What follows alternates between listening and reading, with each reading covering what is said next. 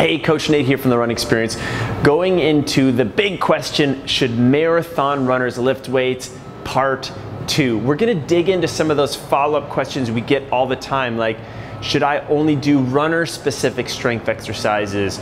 Should I lift heavy or should I only lift lightweight? Should I lift before or after my run and more? We're gonna get into all those questions. I'm gonna give you some great guidance, point you in the right direction.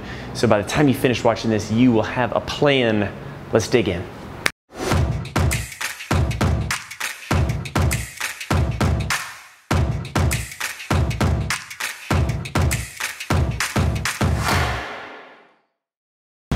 Just a quick note before we dig into today, this is a part 2 video. We already have a part 1. You should be able to click this link in this video to go watch the bigger picture reason of the arguments before and against strength training for runners. If you are on the for side, well, keep watching, or if you don't mind skipping the part 1, keep watching, and we will get into our first question. Now, our first question is going to be, do I need to do runner-specific strength training? And really, what does runner-specific strength training even mean? Well, guys, yes and no. Here's the drill, and this is the way that I like to think about it. From a strength training perspective, right, I've got my barbell here. I'm gonna show you and demonstrate some different movements. We have to understand that we are purposely stepping away from the world of specificity, all the running that we do, to build ourselves up better in a more general athletic way. And I also have to understand and remember that as a human being, I have the same shoulders, elbows, wrists, hips, knees, and ankles as any other human being out there. So whether or not I am a ski racer, a tennis player, I was gonna say badminton for a second, I had badminton in my head, as you know, that luge, it doesn't matter, right? We all have the same thing. Same things going on, and we need to respect our bodies and build those up. So there's no such thing as, say, a runner-specific squat or a runner-specific shoulder press. The differences will come later. We'll talk about that in a little bit. Some of my favorite lifts, guys, that I like to have my runners focus on, other than just, say, like a basic air squat, push-up, lunges and burpees, which we've done a lot of, are things like a deadlift and a shoulder press. Now, we have breakdowns of deadlifts in the videos, but showing you just real quick, you know, getting myself on this bar, loading myself up. I'm really having to prioritize the spine, a lot of stabilization here. So all barbell stuff, guys, is so good for being strong and stable through that spine, developing that core strength. This also really loads up my hips, my hamstrings, my calves. I get a lot of strength back here. It gets us out of being forward in our quads. We get a lot of benefit from that. So not only deadlift is great, but working on things like an overhead shoulder press, really having to stabilize from the trunk like crazy as I press up overhead. The other thing about this, you may lose the barbell, but you're gonna see that I need this overhead range of motion. It's so important as a runner to develop more than just this little rinky-dink arm swing. So we're starting to develop this. I could take this into, say, a front squat, getting my elbows up nice and high, learning how to squat down, getting this depth all the way in the bottom. Again, getting out of breath for a second. Same hips, knees, and ankles as everyone else. Do I have this range of motion? Do I have this strength, this stability, this balance to be able to do this?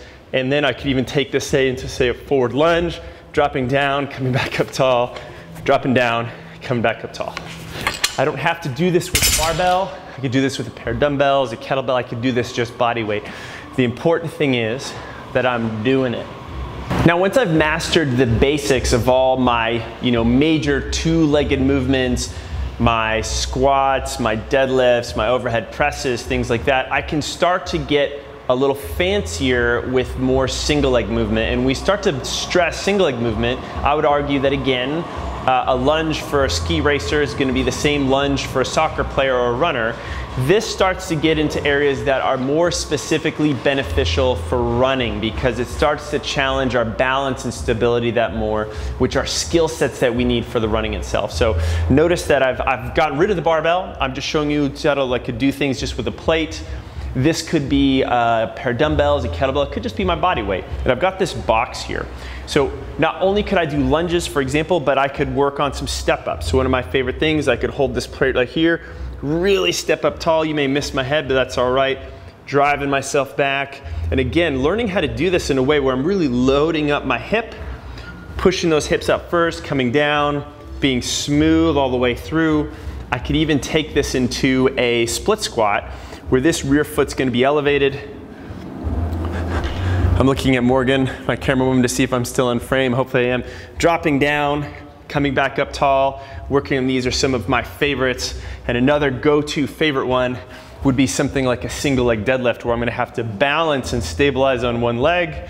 This plate could be out in front, and I'm gonna work on hinging over at the hip, keeping everything level, coming back up tall, over, back up tall. Again, guys, we have full breakdowns of all these movements. I'm showing you a quick, little piece of things, but I can start to get more runner specific by biasing some of these movements, but they're built upon my understanding of those bigger picture movements themselves. Let's get into that next question. Now, one of our next big questions we get from runners is, should I lift heavy? And I want to tackle this from a few different angles. The answer for me is a resounding yes, and there's a few benefits to this. Number one, when I really care about developing my skill set and my movement patterns, I need something that is going to get me out of my old movement patterns. And if I stay something that's too light all the time when I'm, say, deadlifting, for example, I can do this, but I actually don't get that much kinesthetic feedback. I don't get a lot of sense of where my body's in space. My knees could be going forward, my back could be a little rounded. I couldn't really tell. In other words, I might be perpetuating the problems that got me in trouble in the first place, but I'm just doing it at such a lightweight. The other thing that we start to see from a performance standpoint is that when I start to add a little weight on, not only am I paying greater attention, but I'm all of a sudden having to deal with that load and that stimulus, and that is a very positive anabolic response in the body. We do a lot of things that are hormonally catabolic. They break us down, that tired feeling you have after that long run. So doing short, snappy, anabolic things is a great way to get us back. Of course, the lifting and technique has to be there, but for example, when I just lift this, I'm like, hey, okay, there's a little bit more weight here. I'm noticing I have to be a little bit more engaged with my shoulders. I'm tight, but let's play a game. Let's see what happens. So I had another set of weight on here, and then I'm like, okay, now I got a little bit more. I got to be a little bit more thoughtful and present with what I'm doing. I set myself up, I set my shoulders up, and I'm like, oh, okay.